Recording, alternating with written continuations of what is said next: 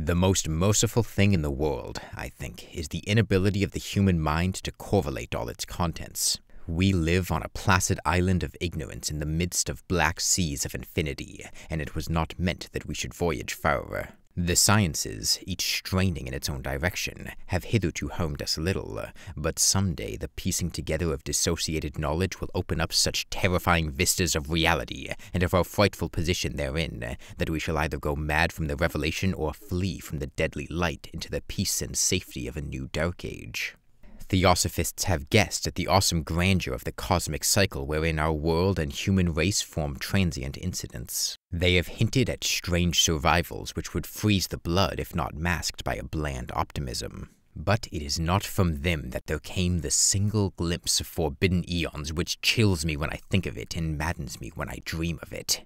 That glimpse, like all dread glimpses of truth, flashed out from an accidental piecing together of separated things, in this case an old newspaper item and the notes of a dead professor. I hope that no one else will accomplish this piecing out. Certainly, if I live, I shall never knowingly supply a link in so hideous a chain.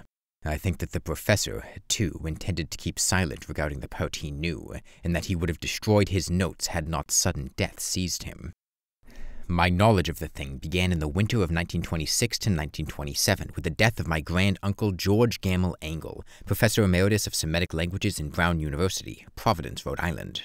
Professor Angle was widely known as an authority on ancient inscriptions and had frequently been resorted to by the heads of prominent museums, so that his passing at the age of 92 may be recalled by many. Locally, interest was intensified by the obscurity of his cause of death.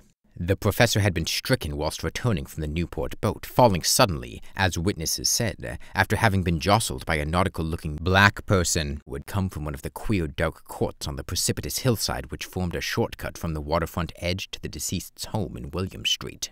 Physicians were unable to find any visible disorder, but concluded after perplexed debate that some obscure lesion of the heart, induced by the brisk ascent of so steep a hill by so elderly a man, was responsible for the end.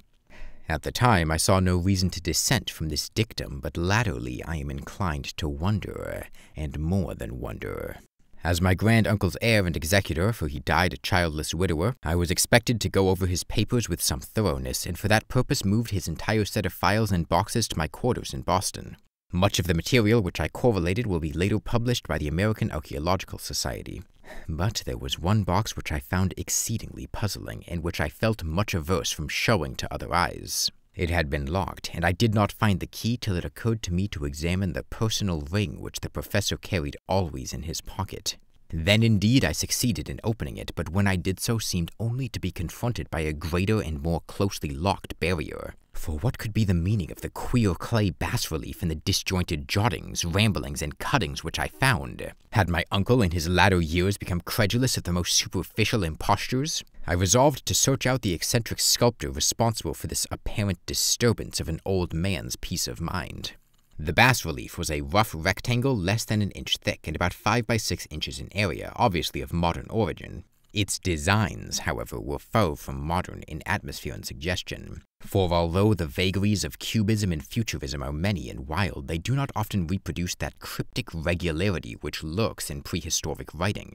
And writing of some kind the bulk of these designs seemed certainly to be, though my memory, despite much familiarity with the papers and collections of my uncles, failed in any way to identify this particular species or even to hint at its remotest affiliations.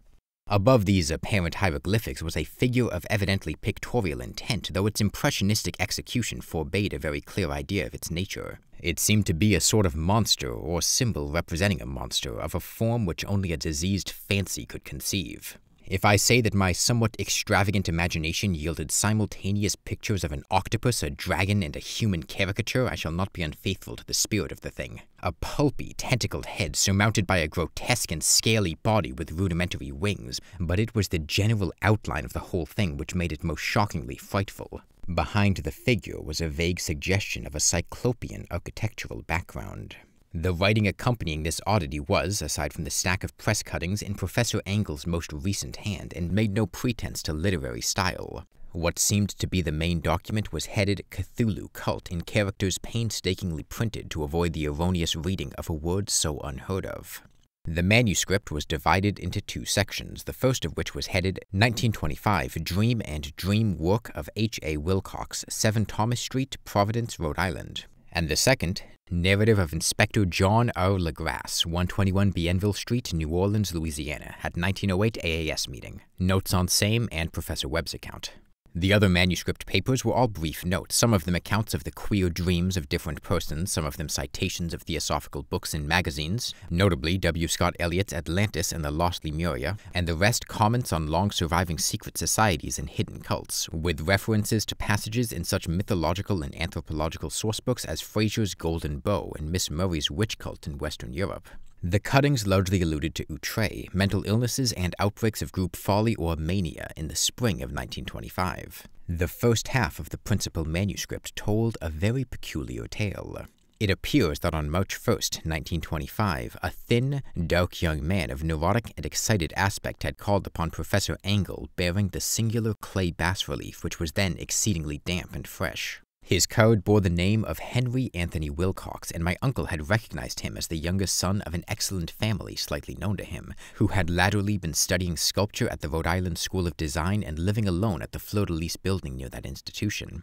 Wilcox was a precocious youth of known genius but great eccentricity, and had from childhood excited attention through the strange stories and odd dreams he was in the habit of relating. He had called himself psychically hypersensitive, but the staid folk of the ancient commercial city dismissed him as merely queer. Never mingling much with his kind, he had dropped gradually from social visibility and was now known only to a small group of aesthetes from the other towns. Even the Providence Art Club, anxious to preserve its conservatism, had found him quite hopeless. On the occasion of the visit, ran the professor's manuscript, the sculptor abruptly asked for the benefit of the host's archaeological knowledge in identifying the hieroglyphics on the bas-relief. He spoke in a dreamy, stilted manner which suggested pose and alienated sympathy, and my uncle showed some sharpness in replying, for the conspicuous freshness of the tablet implied kinship with anything but archaeology. Young Wilcox's rejoinder, which impressed my uncle enough to make him recall and record it verbatim, was of a fantastically poetic cast which must have typified his whole conversation, and which I have since found highly characteristic of him. It is new, indeed, for I made it last night in a dream of strange cities, and dreams are older than brooding Tyr or the contemplative Sphinx or garden-girdled Babylon. It was then that he began that rambling tale which suddenly played upon a sleeping memory and won the fevered interest of my uncle. There had been a slight earthquake tremor the night before, the most considerable felt in New England for some years, and Wilcox's imagination had been keenly affected. Upon retiring, he had had an unprecedented dream of great cyclopean cities of Titan blocks and sky-flung monoliths, all dripping with green ooze and sinister with latent horror. Hieroglyphics had covered the walls and pillars, and from some undetermined point below came a voice that was not a voice, a chaotic sensation which only fancy could transmute into sound, but from which he attempted to render by the almost unpronounceable jumble of letters, Cthulhu Fhtagn. This verbal jumble was the key to the recollection which excited and disturbed Professor Angle. He questioned the sculptor with scientific minuteness and studied with almost frantic intensity the bas-relief on which the youth had found himself working, chilled and clad only in his night clothes when waking had stolen bewilderingly over him. My uncle blamed his old age, Wilcox afterwards said, for his slowness in recognizing both hieroglyphics and pictorial design. Many of his questions seemed highly out of place to his visitor, especially those which tried to connect the latter with strange cults or societies, and Wilcox could not understand the repeated promises of silence which he was offered in exchange for an admission of membership in some widespread mystical or paganly religious body. When Professor Angle became convinced that the sculptor was, indeed, ignorant of any cult or system of cryptic lore, he besieged his visitor with demands for future reports of dreams. This bore regular fruit, for after the first interview the manuscript records daily calls of the young man, during which he related startling fragments of nocturnal imagery whose burden was always some terrible cyclopean vista of dark and dripping stone, with a subterrene voice or intelligence shouting monotonously in enigmatical sense impacts uninscribable save as gibberish. The two sounds most frequently repeated are those rendered by the letters Cthulhu and R'lyeh. On March 23rd, the manuscript continued, Wilcox failed to appear, and inquiries at his quarters revealed that he had been stricken with an obscure sort of fever and taken to the home of his family in Waterman Street. He had cried out in the night, arousing several other artists in the building, and had manifested since then only alternations of unconsciousness and delirium. My uncle at once telephoned the family, and from that time forward kept close watch of the case, calling often at the Thayer Street office of Dr. Toby, whom he learned to be in charge. The youth's febrile mind, apparently, was dwelling on strange things, and the doctor shuddered now and then as he spoke of them. They included not only a repetition of what he had formerly dreamed, but touched wildly on a gigantic thing miles high which walked or lumbered about. He at no time fully described this object, but occasional frantic words, as repeated by Dr. Toby, convinced the professor that it must be identical with the nameless monstrosity he had sought to depict in his dream sculpture. Reference to this object, the doctor added, was invariably a prelude to the young man's subsidence into lethargy. His temperature, oddly enough, was not greatly above normal, but his whole condition was otherwise such as to suggest true fever rather than mental disorder. On April 2nd, at about 3 p.m., every trace of Wilcox's malady suddenly ceased. He sat upright in bed, astonished to find himself at home and completely ignorant of what had happened in dream or reality since the night of March 22nd.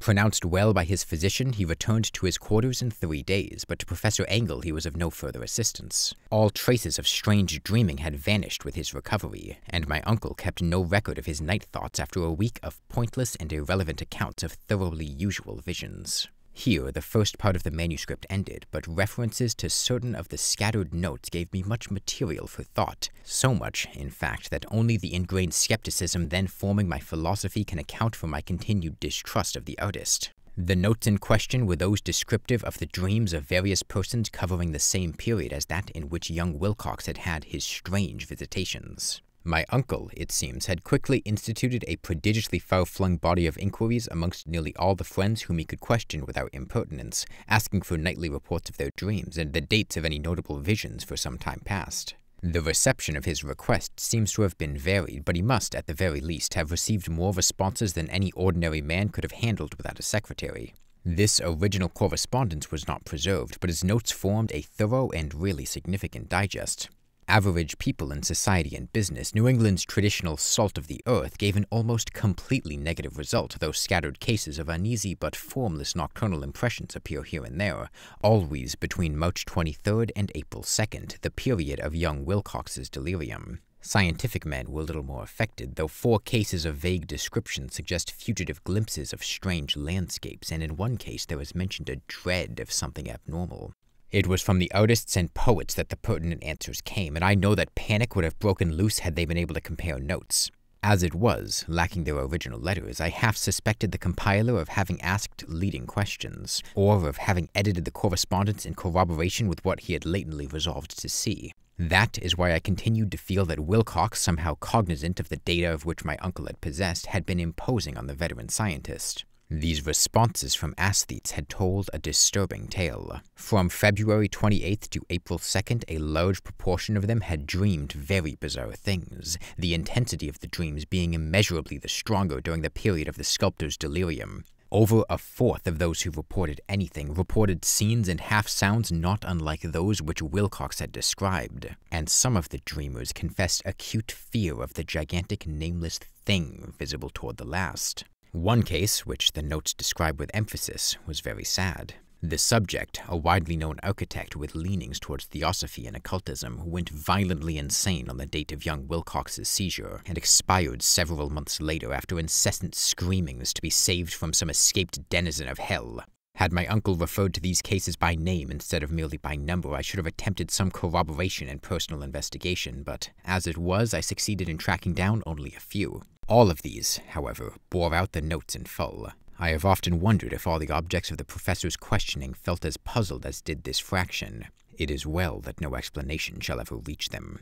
The press cuttings, as I have intimated, touched on cases of panic, mania, and eccentricity during the given period. Professor Engel must have employed a cutting bureau, for the number of extracts was tremendous and the sources scattered throughout the globe. Here was a nocturnal suicide in London, where a lone sleeper had leaped from a window after a shocking cry. Here, likewise, a rambling letter to the editor in a paper in South America, where a fanatic deduces a dire future from visions he has seen. A dispatch from California describes a theosophist colony as donning white robes en masse for some glorious fulfillment which never arrives, whilst items from India speak guardedly of serious native unrest toward the end of March. Voodoo orgies multiply in Haiti, and African outposts report ominous mutterings. American officers in the Philippines find certain tribes bothersome about this time, and New York policemen are mobbed by hysterical Levantines on the night of March 22nd to 23rd. The west of Ireland, too, is full of wild rumor and legendary, and a fantastic painter named wgah'nagl hangs a blasphemous dream landscape in the Paris Spring Salon of 1926. And so numerous are the recorded troubles in insane asylums that only a miracle can have stopped the medical fraternity from noting strange parallelisms and drawing mystified conclusions. A weird bunch of cuttings, all told, and I can at this date scarcely envisage the callous rationalism with which I set them aside. But I was then convinced that the young Wilcox had known of the older matters mentioned by the professor. Chapter 2. The Tale of Inspector Legrasse. The older matters which had made the sculptor's dream and bas-relief so significant to my uncle formed the subject of the second half of his long manuscript. Once before, it appears, Professor Angle had seen the hellish outlines of the nameless monstrosity, puzzled over the unknown hieroglyphics, and heard the ominous symbols which can only be rendered as Cthulhu. And all this in so stirring and horrible a connection that it is small wonder he pursued young Wilcox with queries and demand for data. The earlier experience had come in 1908, 17 years before, when the American Archaeological Society held its annual meeting in St. Louis. Professor Angle, as befitted one of his authority and attainments, had had a prominent part in all the deliberations, and was one of the first to be approached by the several outsiders who took advantage of the convocation to offer questions for correct answering and problems for expert solution. The chief of these outsiders, and in a short time the focus of interest for the entire meeting, was a commonplace-looking middle-aged man who had traveled all the way from New Orleans for a certain special information unobtainable from any local source. His name was John Raymond Legrasse, and he was by profession an inspector of police. With him he bore the subject of his visit, a grotesque, repulsive, and apparently very ancient stone statuette whose origin he was at a loss to determine. It must not be fancied that Inspector Legrasse had the least interest in archaeology. On the contrary, his wish for enlightenment was prompted by purely professional considerations. The statuette, idol, fetish, or whatever it was, had been captured some months before in the wooded swamps south of New Orleans during a raid on a suspected voodoo meeting. And so singular and hideous were the rites connected with it that the police could not but realize they had stumbled on a dark cult totally unknown to them, and infinitely more diabolic than even the blackest of the African voodoo circles. Of its origin, apart from the erratic and unbelievable tales extorted from the captured members, absolutely nothing was to be discovered, hence the anxiety of the police for any antiquarian lore which might help them to place the frightful symbol, and through it track down the cult to its fountainhead. Inspector Legrasse was scarcely prepared for the sensation which his offering created. One sight of the thing had been enough to throw the assembled men of science into a state of tense excitement, and they lost no time in crowding around him to gaze at the diminutive figure whose utter strangeness and air of genuinely abysmal antiquity hinted so potently at unopened and archaic vistas. No recognized school of sculpture had animated this terrible object, yet centuries and even thousands of years seemed recorded in its dim and greenish surface of unplaceable stone. The figure, which was finally passed slowly from man to man for close and careful study, was between 7 and 8 inches in height and of exquisitely artistic workmanship. It represented a monster of vaguely anthropoid outline, but with an octopus-like head whose face was a mass of feelers, a scaly, rubbery-looking body, prodigious claws on hind and fore feet, and long, narrow wings behind. This thing, which seemed instinct with a fearsome and unnatural malignancy, was of a somewhat bloated corpulence and squatted evilly on a rectangular block or pedestal covered with undecipherable characters. The tips of the wings touched the back edge of the block, the seat occupied the center, whilst the long, curved claws of the doubled-up, crouching hind legs gripped the front edge and extended a quarter of the way down toward the bottom of the pedestal. The cephalopod head was bent forward so that the ends of the facial feelers brushed the backs of the huge forepaws which clasped the croucher's elevated knees. The aspect of the whole was abnormally lifelike, and the more subtly fearful because its source was so totally unknown. Its vast, awesome, and incalculable age was unmistakable, yet not one link did it show with any known type of art belonging to civilization's youth, or indeed to any other time. Totally separate and apart, its very material was a mystery, for the soapy, greenish-black stone with its golden iridescent flecks and striations resembled nothing familiar to geology or mineralogy. The characters along the base were equally baffling, and no member present, despite a representation of half the world's expert learning in this field, could form the least notion of even their remotest linguistic kinship.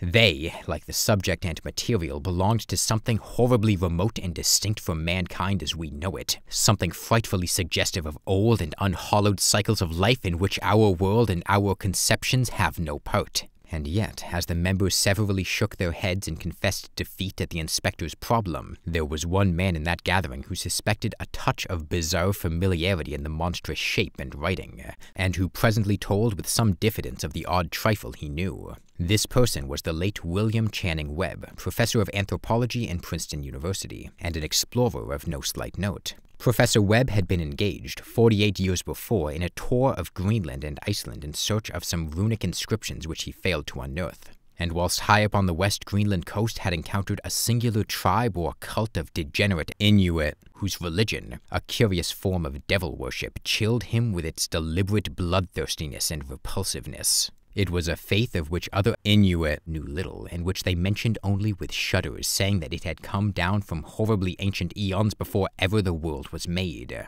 Besides nameless rites and human sacrifices, there were certain queer hereditary rituals addressed to a supreme elder devil or Tornasuk, and of this Professor Webb had taken a careful phonetic copy from an aged Angakok or wizard priest, expressing the sounds in Roman letters as best he knew how. But just now of prime significance was the fetish which this cult had cherished and around which they danced when the aurora leaped high over the ice cliffs. It was, the professor stated, a very crude bas-relief of stone comprising a hideous picture and some cryptic writing, and so far as he could tell it was a rough parallel in all essential features of the bestial thing now lying before the meeting.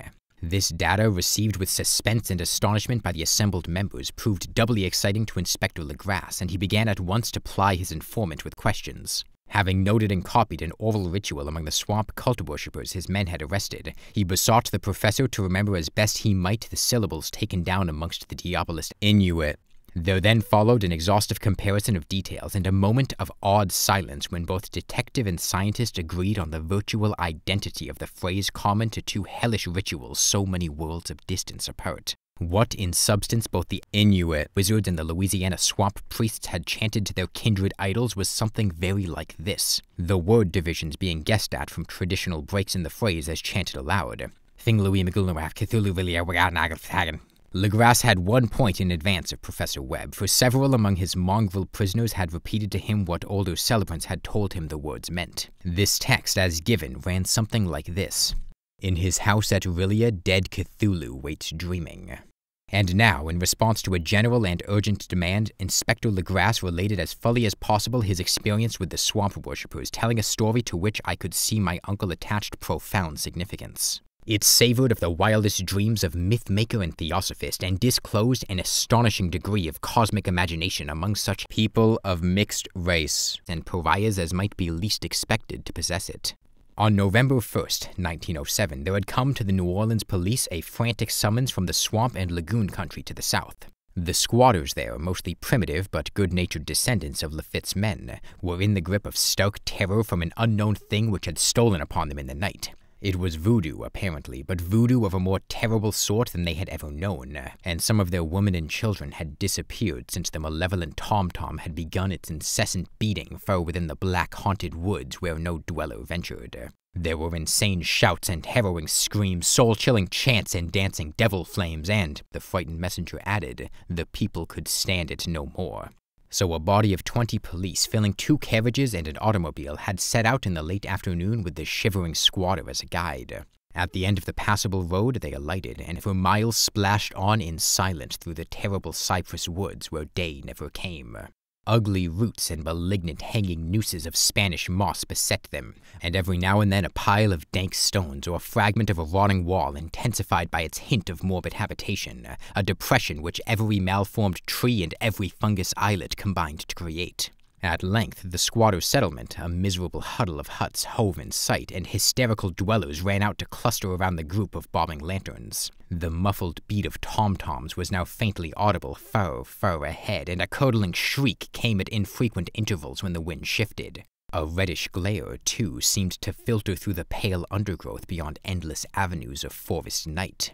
Reluctant even to be left alone again, each one of the cowed squatters refused point-blank to advance another inch toward the scene of unholy worship. So Inspector Legrasse and his 19 colleagues plunged on unguided into black arcades of horror that none of them had ever trod before. The region now entered by the police was one of traditionally evil repute, substantially unknown and untraversed by white men. There were legends of a hidden lake unglimpsed by mortal sight, in which dwelt a huge, formless white polypus thing with luminous eyes. And squatters whispered that bat-winged devils flew up out of caverns in inner earth to worship it at midnight. They said it had been there before D'Iberville, before La Salle, before the Indians, and before even the wholesome beasts and birds of the woods.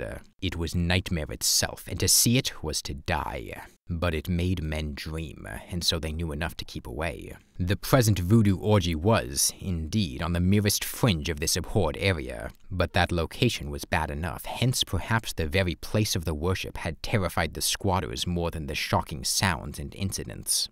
Only poetry or madness could do justice to the noises heard by Legrasse's men as they plowed on through the black morass toward the red glare and the muffled tom-toms. There are vocal qualities peculiar to men and vocal qualities peculiar to beasts, and it is terrible to hear the one when the source should yield the other.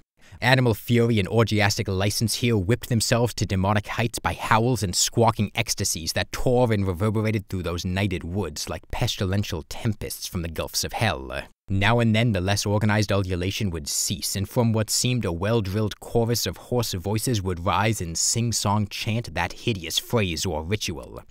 mglw'nafh Cthulhu R'lyeh wgah'nagl fhtagn.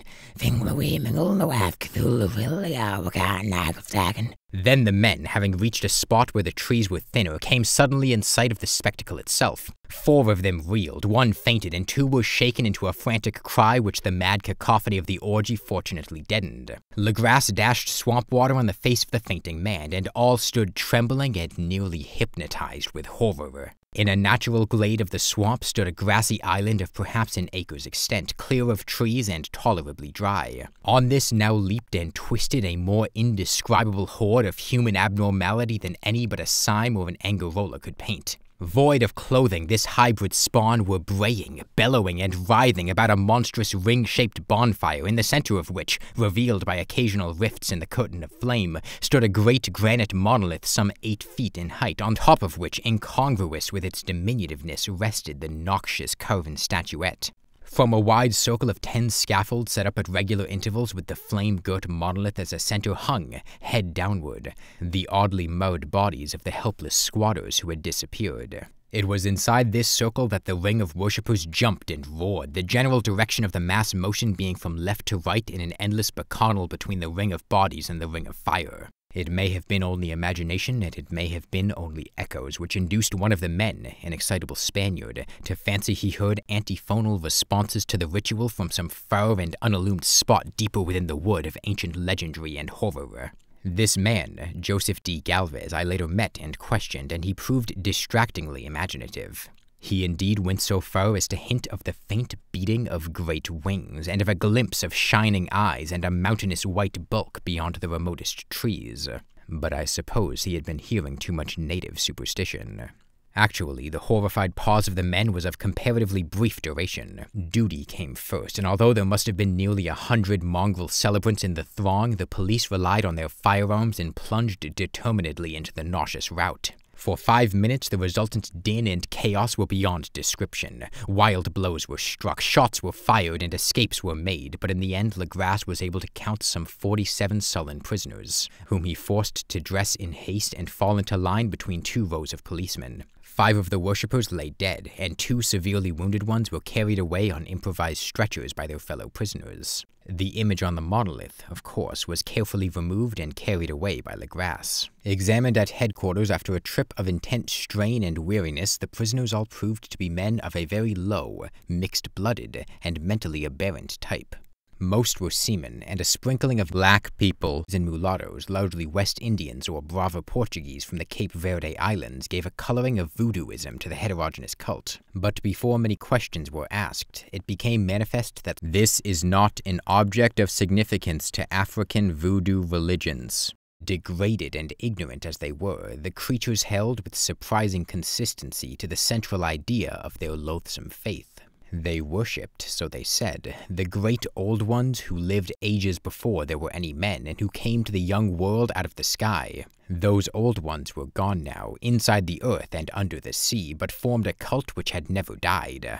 This was that cult, and the prisoners said it had always existed and always would exist, hidden in distant wastes and dark places all over the world until the time when the great priest Cthulhu, from his dark house in the mighty city of R'lyeh under the waters, should rise and bring the earth again beneath his sway. Someday he would call when the stars were ready, and the secret cult would always be waiting to liberate him. Meanwhile, no more must be told. There was a secret which even torture could not extract. Mankind was not absolutely alone among the conscious things of Earth, for shapes came out of the dark to visit the faithful few. But these were not the great old ones. No man had ever seen the old ones. The carven idol was great Cthulhu, but none might say whether or not the others were precisely like him. No one could read the old writing now, but things were told by word of mouth. The chanted ritual was not the secret. That was never spoken aloud, only whispered. The chant meant only this: in his house at R'lyeh, dead Cthulhu waits dreaming. Only 2 prisoners were found sane enough to be hanged, and the rest were committed to various institutions. All denied a part in the ritual murders and averred that the killing had been done by black-winged ones which had come to them from their immemorial meeting place in the haunted wood. But of those mysterious allies no coherent account could ever be gained. What the police did extract came mainly from an immensely aged mestizo named Castro, who claimed to have sailed to strange ports and talked with undying leaders of the cult in the mountains of China. Old Castro remembered bits of hideous legend that paled the speculations of theosophists and made men and the world seem recent and transient indeed. There had been eons when other things ruled on the earth, and they had had great cities. Remains of them, he said the deathless Chinamen had told him, were still to be found as cyclopean stones on islands in the Pacific. They all died vast epochs of time before men came, but there were arts which could revive them when the stars had come round again to the right positions in the cycle of eternity. They had, indeed, come themselves from the stars and brought their images with them. These great old ones, Castro continued, were not composed altogether of flesh and blood. They had shape, for did not this star-fashioned image prove it? But that shape was not made of matter. When the stars were right, they could plunge from world to world through the sky, but when the stars were wrong, they could not live. But although they no longer lived, they would never really die. They all lay in stone houses in their great city of R'lyeh, preserved by the spells of mighty Cthulhu for a glorious resurrection when the stars and the earth might once again be ready for them. But at that time, some force from outside must serve to liberate their bodies. The spells that preserved them intact likewise prevented them from making an initial move, and they could only lie awake in the dark and think whilst uncounted millions of years rolled by.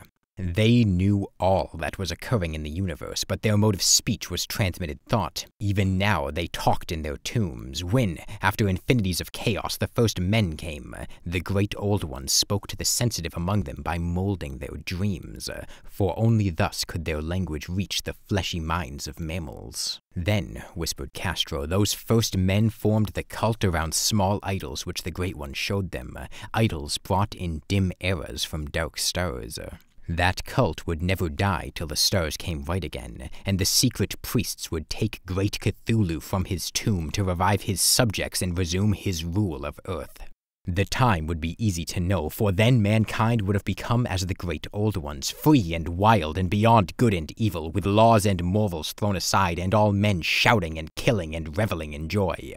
Then the liberated old ones would teach them new ways to shout and kill and revel and enjoy themselves, and all the earth would flame with a holocaust of ecstasy and freedom. Meanwhile, the cult, by appropriate rites, must keep alive the memory of those ancient ways and shadow forth the prophecy of their return. In the elder time, chosen men had talked with the entombed old ones in dreams, but then something had happened.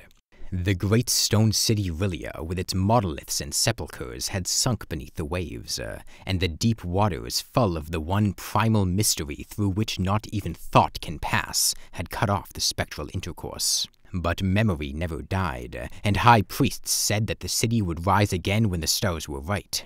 Then came out of the earth the black spirits of earth, moldy and shadowy, and full of dim rumors picked up in caverns beneath forgotten sea bottoms. but of them old Castro dared not speak much. He cut himself off hurriedly, and no amount of persuasion or subtlety could elicit more in this direction. The size of the old ones, too, he curiously declined to mention.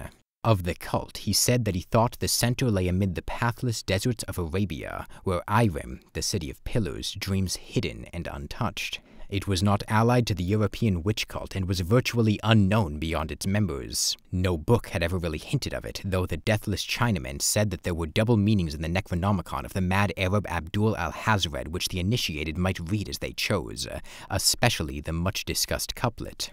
That is not dead which can eternal lie, and with strange eons even death may die. Legrasse, deeply impressed and not a little bewildered, had inquired in vain concerning the historic affiliations of the cult. Castro, apparently, had told the truth when he said that it was wholly secret. The authorities at Tulane University could shed no light upon either cult or image, and now the detective had come to the highest authorities in the country and met with no more than the Greenland tale of Professor Webb. The feverish interest aroused at the meeting by Legrasse's tale, corroborated as it was by the statuette, is echoed in the subsequent correspondence of those who attended, although scant mention occurs in the formal publications of the society. Caution is the first care of those accustomed to face occasional charlatanry and imposture. Legrasse for some time lent the image to Professor Webb, but at the latter's death it was returned to him and remains in his possession, where I viewed it not long ago. It is truly a terrible thing, and unmistakably akin to the dream sculpture of young Wilcox. And that my uncle was excited by the tale of the sculptor I did not wonder, for what thoughts must arise upon hearing, after a knowledge of what Legrasse had learned of the cult, of a sensitive young man who had dreamed not only the figure and exact hieroglyphics of the swamp-found image in the Greenland Devil Tablet, but had come in his dreams upon at least 3 of the precise words of the formula uttered alike by Inuit, Diabolists, and mongrel Louisianians. Professor Engel's instant start on an investigation of the utmost thoroughness was eminently natural, though privately I suspected young Wilcox of having heard of the cult in some indirect way, and of having invented a series of dreams to heighten and continue the mystery at my uncle's expense. The dream narratives and cuttings collected by the professor were, of course, strong corroboration, but the rationalism of my mind and the extravagance of the whole subject led me to adopt what I thought the most sensible conclusion. So, after thoroughly studying the manuscript again and correlating the theosophical and anthropological notes with the cult narrative of Legrasse, I made a trip to Providence to see the sculptor and give him the rebuke I thought proper for so boldly imposing upon a learned and aged man. Wilcox still lived alone in the Fleur-de-Lis building in Thomas Street, a hideous Victorian imitation of 17th century Breton architecture which flaunts its stuccoed front amidst the lovely colonial houses on the ancient hill, and under the very shadow of the finest Georgian steeple in America. I found him at work in his rooms, and at once conceded from the specimens scattered about that his genius is indeed profound and authentic. He will, I believe, sometime be heard from as one of the great decadents, for he is crystallized in clay and will one day mirror in marble those nightmares and fantasies which Arthur Machen evokes in prose, and Clark Ashton Smith makes visible in verse and in painting. Dark, frail, and somewhat unkempt in aspect, he turned languidly at my knock and asked me my business without rising. When I told him who I was, he displayed some interest, for my uncle had excited his curiosity in probing his strange dreams, yet had never explained the reason for the study. I did not enlarge his knowledge in this regard, but sought with some subtlety to draw him out. In a short time, I became convinced of his absolute sincerity, for he spoke of the dreams in a manner none could mistake. They and their subconscious residuum had influenced his art profoundly, and he showed me a morbid statue whose contours almost made me shake with the potency of its black suggestion. He could not recall having seen the original of this thing except in his own dream bas-relief, but the outlines had formed themselves insensibly under his hands. It was, no doubt, the giant shape he had raved of in delirium. That he really knew nothing of the hidden cult, save from what my uncle's relentless catechism had let fall, he soon made clear. And again I strove to think of some way in which he could possibly have received the weird impressions. He talked of his dreams in a strangely poetic fashion, making me see with terrible vividness the damp cyclopean city of slimy green stone, whose geometry, he oddly said, was all wrong, and hear with frightened expectancy the ceaseless, half-mental calling from underground. Cthulhu Fhtagn, those words had formed part of that dread ritual which told of dead Cthulhu's dream vigil in his stone vault at R'lyeh, and I felt deeply moved despite my rational beliefs. Wilcox, I was sure, had heard of the cult in some casual way and had soon forgotten it amidst the mass of his equally weird reading and imagining. Later, by virtue of its sheer impressiveness, it had found subconscious expression in dreams, in the bas-relief, and in the terrible statue I now beheld, so that his imposture upon my uncle had been a very innocent one. The youth was of a type, at once slightly affected and slightly ill-mannered, which I could never like, but I was willing enough now to admit both his genius and his honesty. I took leave of him amicably and wish him all the success his talent promises. The matter of the cult still remained to fascinate me, and at times I had visions of personal fame from researches into its origin and connections. I visited New Orleans, talking with Legrasse and others of that old-time raiding party, saw the frightful image, and even questioned such of the mongrel prisoners as still survived. Old Castro, unfortunately, had been dead for some years. What I now heard so graphically at first hand, though it was really no more than a detailed confirmation of what my uncle had written, excited me afresh, for I felt sure that I was on the track of a very real, very secret, and very ancient religion whose discovery would make me an anthropologist of note. My attitude was still one of absolute materialism, as I wish it still were, and I discounted with almost inexplicable perversity the coincidence of the dream notes and odd cuttings collected by Professor Angle. One thing I began to suspect, and which I now fear I know, is that my uncle's death was far from natural. He fell on a narrow hill street leading up from an ancient waterfront swarming with foreign mongrels after a careless push from black person. I did not forget the mixed blood and marine pursuits of the cult members in Louisiana, and would not be surprised to learn of secret methods and poison needles as ruthless and as anciently known as the cryptic rites and beliefs. Legrasse and his men, it is true, have been left alone, but in Norway a certain seaman who saw things is dead. Might not the deeper inquiries of my uncle after encountering the sculptor's data have come to sinister ears? I think Professor Angle died because he knew too much, or because he was likely to learn too much. Whether I shall go as he did remains to be seen, for I have learned much now. Chapter 3. The Madness from the Sea. If heaven ever wishes to grant me a boon, it will be a total effacing of the results of a mere chance which fixed my eye on a certain stray piece of shelf paper. It was nothing on which I would naturally have stumbled in the course of my daily round, for it was an odd number of an Australian journal, the Sydney Bulletin for April 18th, 1925. It had escaped even the cutting bureau which had, at the time of its issuance, been avidly collecting material for my uncle's research. I had largely given over my inquiries into what Professor Angle called the Cthulhu cult, and was visiting a learned friend in Paterson, New Jersey, the curator of a local museum and a mineralogist of note.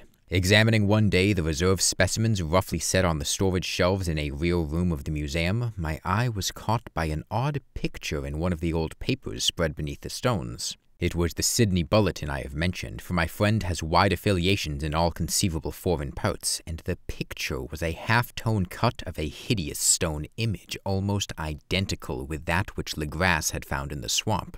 Eagerly clearing the sheet of its precious contents, I scanned the item in detail and was disappointed to find it of only moderate length. What it suggested, however, was of portentous significance to my flagging quest, and I carefully tore it out for immediate action. It read as follows. Vigilant arrives with helpless armed New Zealand yacht in tow. One survivor and dead man found aboard. Tale of desperate battle and deaths at sea. Rescued seaman refuses particulars of strange experience. Odd idol found in his possession. Inquiry to follow. The Morrison Coast freighter Vigilant, bound from Valparaiso, arrived this morning at its wharf in Darling Harbour, having in tow the battled and disabled but heavily armed steam yacht Alert of Dunedin, New Zealand, which was sighted April 12th at south latitude 34 degrees 21 minutes, west longitude 152 degrees 17 minutes, with one living and one dead man aboard. The Vigilant left Valparaiso March 25th, and on April 2nd was driven considerably south of her course by exceptionally heavy storms and monster waves. On April 12th, the derelict was sighted, and though apparently deserted, was found upon boarding to contain one survivor in a half-delirious condition and one man who had evidently been dead for more than a week. The living man was clutching a horrible stone idol of unknown origin, about a foot in height, regarding whose nature authorities at Sydney University, the Royal Society, and the museum in College Street all profess complete bafflement, and which the survivor says he found in the cabin of the yacht in a small curved shrine of common pattern. This man, after recovering his senses, told an exceedingly strange story of piracy and slaughter. He is Gustav Johansen, a Norwegian of some intelligence, and had been second mate of the two-masted schooner Emma of Auckland, which sailed for Callao February 20th with a complement of 11 men. The Emma, he says, was delayed and thrown widely south of her course by the great storm of March 1st, and on March 22nd in south latitude 49 degrees 51 minutes, west longitude 128 degrees 34 minutes, encountered the Alert, manned by a queer and evil-looking crew of Pacific Islanders, people of mixed race. Being ordered peremptorily to turn back, Captain Collins refused, whereupon the strange crew began to fire savagely and without warning upon the schooner with a peculiarly heavy battery of brass cannon forming part of the yacht's equipment. The Emma's crew showed fight, says the survivor, and though the schooner began to sink from shots beneath the waterline, they managed to heave alongside their enemy and board her, grappling with the savage crew on the yacht's deck, and being forced to kill them all, the number being slightly superior because of their particularly abhorrent and desperate, though rather clumsy mode of fighting. 3 of the Emma's men, including Captain Collins and First Mate Green, were killed, and the remaining 8 under Second Mate Johansen proceeded to navigate the captured yacht, going ahead in their original direction to see if any reason for their ordering back had existed. The next day, it appears, they raised and landed on a small island, although none is known to exist in that part of the ocean, and 6 of the men somehow died ashore, though Johansen is queerly reticent about this part of the story, and speaks only of their falling into a rock chasm. Later, it seems, he and one companion boarded the yacht and tried to manage her, but were beaten about by the storm of April 2nd. From that time till his rescue on the 12th, the man remembers little, and he does not even recall when William Bryden, his companion, died. Bryden's death reveals no apparent cause and was probably due to excitement or exposure. Cable advices from Dunedin report that the Alert was well known there as an island trader and bore an evil reputation along the waterfront. It was owned by a curious group of people of mixed race, whose frequent meetings and night trips to the woods attracted no little curiosity, and it had set sail in great haste just after the storm and earth tremors of March 1st. Our Auckland correspondent gives the Emma and her crew an excellent reputation, and Johansen is described as a sober and worthy man. The Admiralty will institute an inquiry into the whole matter beginning tomorrow, at which every effort will be made to induce Johansen to speak more freely than he has done hitherto. This was all, together with the picture of the hellish image, but what a train of ideas it started in my mind! Here were new treasuries of data on the Cthulhu cult and evidence that it had strange interests at sea as well as on land. What motive prompted the hybrid crew to order back the Emma as they sailed about with their hideous idol? What was the unknown island on which 6 of the Emma's crew had died and about which the mate Johansen was so secretive? What had the Vice Admiralty's investigation brought out, and what was known of the noxious cult in Dunedin? And most marvelous of all, what deep and more than natural linkage of dates was this which gave a malign and now undeniable significance to the various turns of events so carefully noted by my uncle? March 1st, our February 28th, according to the international dateline, the earthquake and storm had come. From Dunedin, the Alert and her noisome crew had darted eagerly forth as if imperiously summoned, and on the other side of the earth, poets and artists had begun to dream of a strange, dank cyclopean city, whilst a young sculptor had molded in his sleep the form of dreaded Cthulhu. March 23rd, the crew of the Emma landed on an unknown island and left 6 men dead. And on that date, the dreams of sensitive men assumed a heightened vividness and darkened with a dread of a giant monster's malign pursuit, whilst an architect had gone mad and a sculptor had lapsed suddenly into delirium. And what of this storm of April 2nd, the date on which all dreams of the dank city had ceased and Wilcox emerged unharmed from the bondage of strange fever? What of all this, and of the hints of old Castro about the sunken, star-born old ones and their coming reign, their faithful cult and their mastery of dreams? Was I tottering on the brink of cosmic horrors beyond man's power to bear? If so, they must be horrors of the mind alone, for in some way the 2nd of April had put a stop to whatever monstrous menace had begun its siege on mankind's soul. That evening, after a day of hurried cabling and arranging, I bade my host adieu and took a train for San Francisco. In less than a month I was in Dunedin, where, however, I found that little was known of the strange cult members who had lingered in the old sea taverns. Waterfront scum was far too common for special mention, though there was vague talk about one inland trip these mongrels had made, during which faint drumming and red flame were noted on the distant hills. In Auckland, I learned that Johansson had returned with yellow hair turned white after a perfunctory and inconclusive questioning at Sydney, and had thereafter sold his cottage in West Street and sailed with his wife to his old home in Oslo. Of his stirring experience, he would tell his friends no more than he had told the Admiralty officials, and all they could do was to give me his Oslo address. After that, I went to Sydney and talked profitlessly with seamen and members of the Vice Admiralty Court. I saw the Alert, now sold and in commercial use at Circular Quay in Sydney Cove, but gained nothing from its non-committal bulk.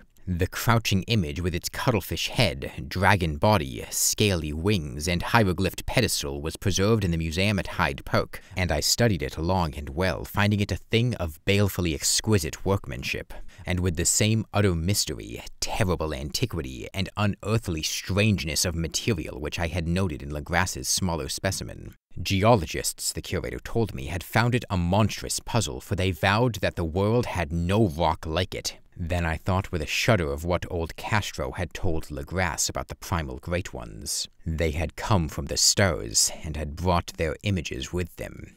Shaken with such a mental revolution as I had never before known, I now resolved to visit mate Johansson in Oslo. Sailing for London, I re-embarked at once for the Norwegian capital, and one autumn day landed at the trim wharves in the shadow of the Edgeburg. Johansson's address, I discovered, lay in the old town of King Harald Hardrada, which kept alive the name of Oslo during all the centuries that the greater city masqueraded as Christiana. I made the brief trip by taxicab and knocked with a palpitant heart at the door of a neat and ancient building with plastered front.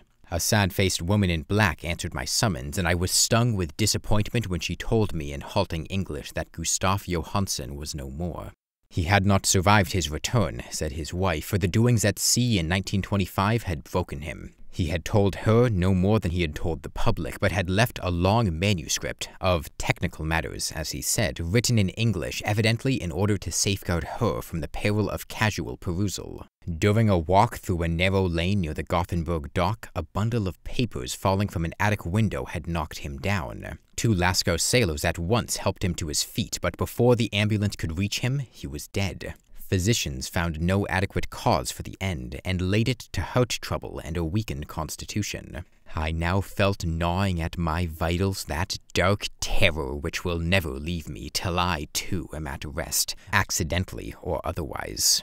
Persuading the widow that my connection with her husband's technical matters was sufficient to entitle me to his manuscript, I bore the document away and began to read it on the London boat. It was a simple, rambling thing, a naive sailor's efforts at a post-facto diary, and strove to recall day by day that last awful voyage.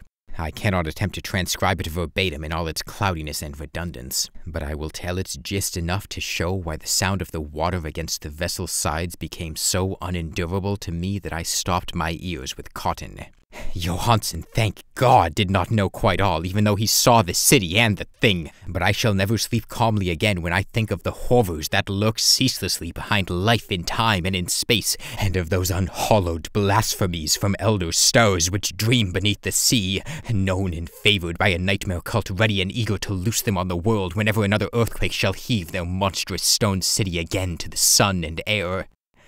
Johansson's voyage had begun just as he told it to the Vice Admiralty. The Emma, in ballast, had cleared Auckland on February 20th and had felt the full force of that earthquake-born tempest which must have heaved up from the sea bottom the horrors that filled men's dreams.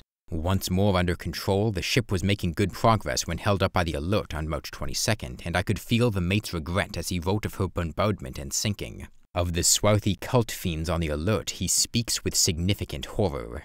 There was some peculiarly abominable quality about them which made their destruction seem almost a duty.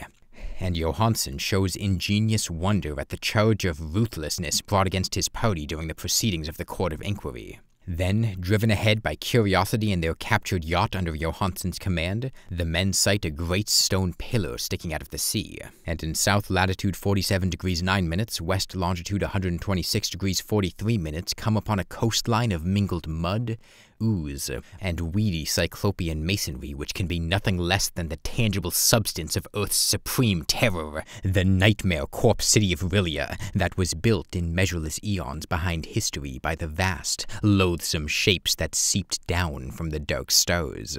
There lay great Cthulhu and his hordes, hidden in green slimy vaults and sending out at last after cycles incalculable, the thoughts that spread fear to the dreams of the sensitive and called imperiously to the faithful to come on a pilgrimage of liberation and restoration.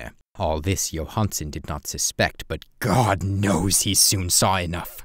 I suppose that only a single mountaintop, the hideous monolith-crowned citadel whereupon great Cthulhu was buried, actually emerged from the waters. When I think of the extent of all that may be brooding down there, I almost wish to kill myself forthwith.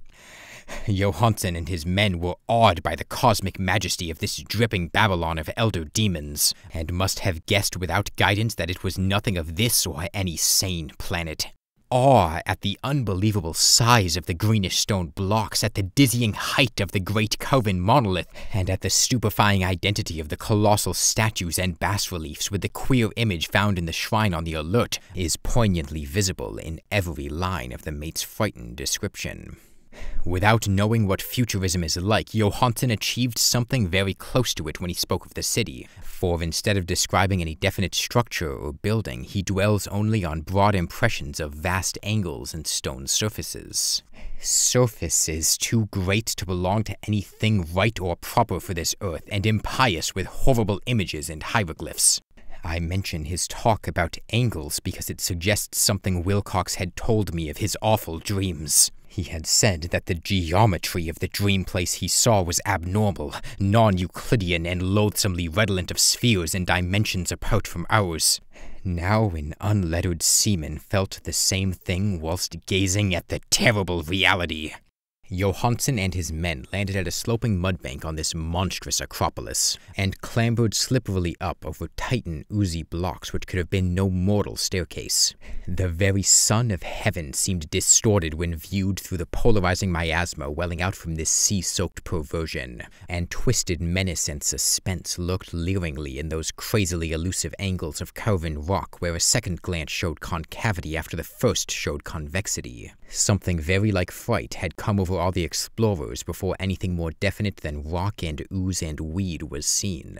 Each would have fled had he not feared the scorn of the others, and it was only half-heartedly that they searched, vainly as it proved, for some portable souvenir to bear away.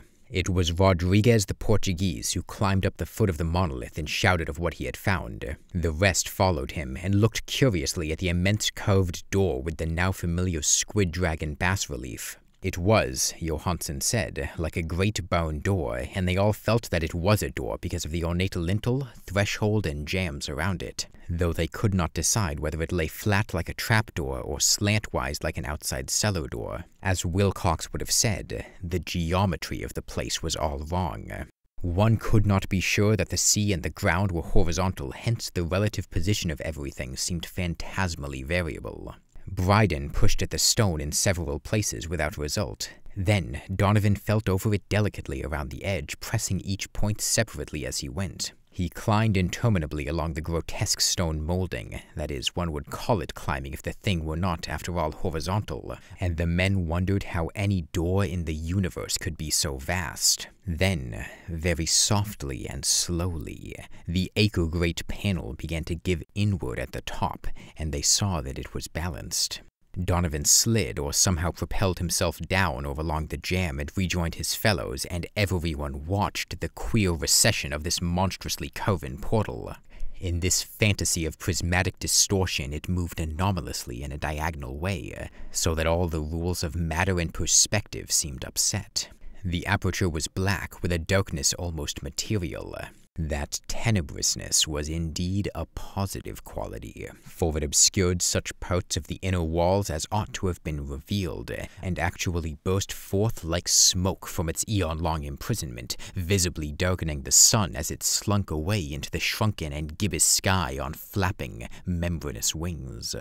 The odor arising from the newly opened depths was intolerable, and at length the quick-eared Hawkins thought he heard a nasty, slopping sound down there. Everyone listened, and everyone was listening still when it lumbered slobberingly into sight and gropingly squeezed its gelatinous green immensity through the black doorway into the tainted outside air of that poisoned city of madness. Poor Johansson's handwriting almost gave out when he wrote of this. Of the 6 men who never reached the ship, he thinks 2 perished of pure fright in that accursed instant. The thing cannot be described. There is no language for such abysms of shrieking and immemorial lunacy, such eldritch contradictions of all matter, force, and cosmic order. A mountain walked or stumbled. God, what wonder that across the earth a great architect went mad, and poor Wilcox raved with fever in that telepathic instant. The thing of the idols, the green, sticky spawn of the stars, had awaked to claim his own. The stars were right again, and what an age-old cult had failed to do by design, a band of innocent sailors had done by accident. After vigintillions of years, great Cthulhu was loose again, and ravening for delight. 3 men were swept up by the flabby claws before anybody turned. God rest them, if there be any rest in the universe. They were Donovan, Guerrera, and Angstrom. Parker slipped as the other 3 were plunging frenziedly over endless vistas of green-crusted rock to the boat, and Johansson swears he was swallowed up by an angle of masonry which shouldn't have been there, an angle which was acute, but behaved as if it were obtuse.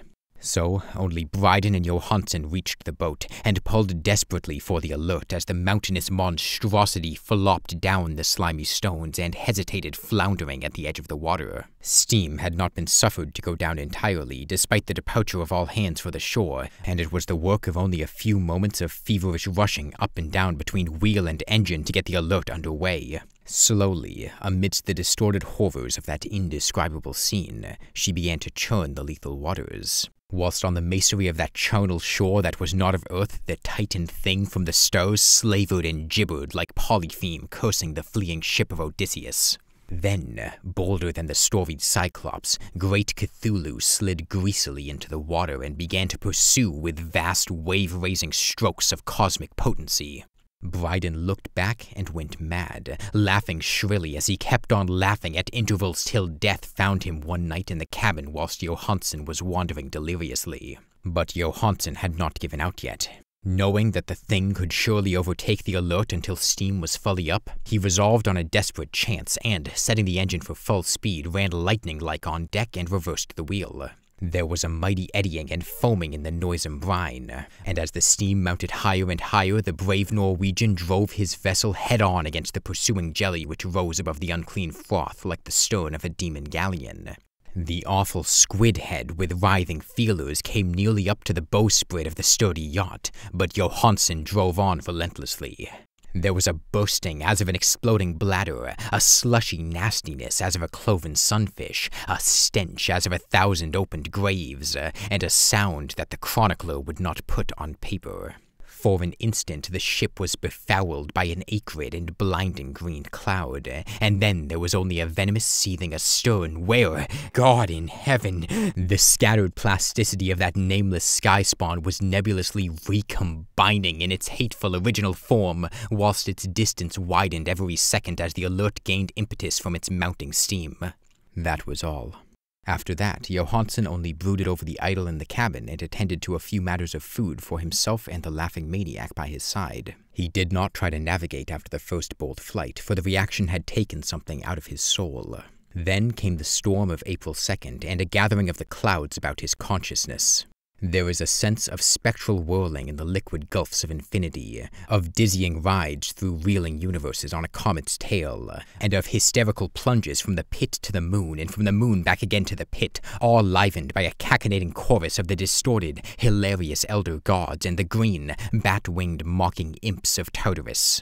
Out of that dream came rescue, the Vigilant, the Vice Admiralty Court, the streets of Dunedin, and the long voyage back home to the old house by the Edgeburg. He could not tell. They would think him mad. He would write of what he knew before death came, but his wife must not guess. Death would be a boon, if only it could blot out the memories. That was the document I read, and now I have placed it in the tin box beside the bas-relief and the papers of Dr. Angle. With it shall go this record of mine, this test of my own sanity, wherein is pieced together that which I hope may never be pieced together again. I have looked upon all that the universe has to hold of horror, and even the skies of spring and the flowers of summer must ever afterward be poison to me.